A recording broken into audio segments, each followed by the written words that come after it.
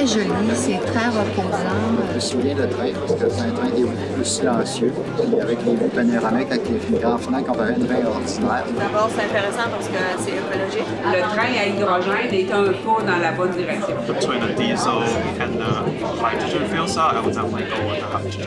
On va pouvoir le conseiller facilement à d'autres personnes.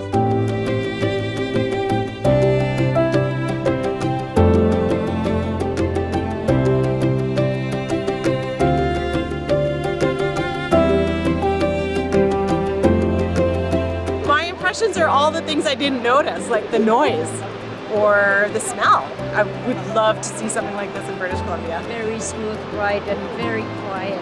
It's not what I expected. It's a lot better than I expected. It's just another way to show the world that Ontario and Quebec and Canada are working to reduce emissions, and it's also going to be an economic opportunity for our country and our province. On réduit nos GES parce qu'il y a seulement des vapeurs d'eau qui sont émises par ce train-là. Un beau partenariat et on va travailler pour continuer de s'affranchir du pétrole, d'électrifier nos transports et d'aller vers une économie puis un fonctionnement comme société le plus vert et le plus sobre en carbone possible. That is the future.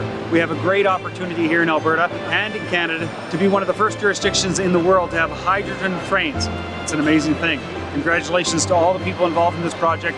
I think it's part of the future and I hope you do too.